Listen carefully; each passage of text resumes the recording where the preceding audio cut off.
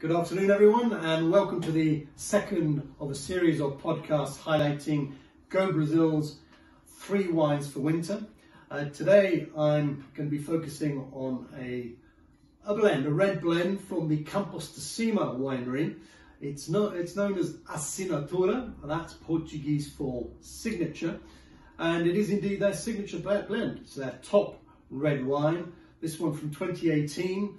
It's a blend of Shiraz, Tempranillo and Tannat, 3 grapes that I think a lot of you will be familiar with, particularly the Shiraz and the Tempranillo. Tempranillo, obviously a Spanish grape originally.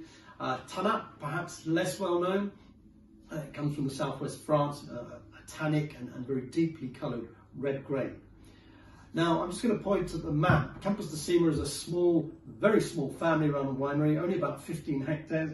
They are right down, I'm having to stretch here, but right down on the border with Argentina in what we could call the cowboy country of Brazil. And unlike where most of the wines are produced in Brazil, this is a much lower lying area of about 100 meters, 150 meters. So it's rolling countryside, it's quite hot, it's quite far south compared with the main wine areas of the Serra Gaúcha here. So the grapes do ripen very well, and indeed 2018 was one of the best vintages on record. I'm not going to pour the wine today, you'll have to accept my apologies for that. It's early in the week, it's middle of the day, and please excuse me if I don't. But I can tell you all about it. When we pour the wine, you'll see that it has a nice deep garnet colour. It's been aged in French barrique. These are the 225 litre barrels for 18 months. So it's an oaked wine, but it doesn't smell or taste oaky. The oak has been allowed to integrate very well with the fruit. We have hedgerow fruit, sort of blackberry flavours in there, and on the nose as well. Hints of mint and chocolate. It is quite a complex wine. I think it'll go very well with venison, game and beef, the darker meats. And for vegetarians, perhaps dishes which are spiced or cheeses which are relatively well flavoured as well.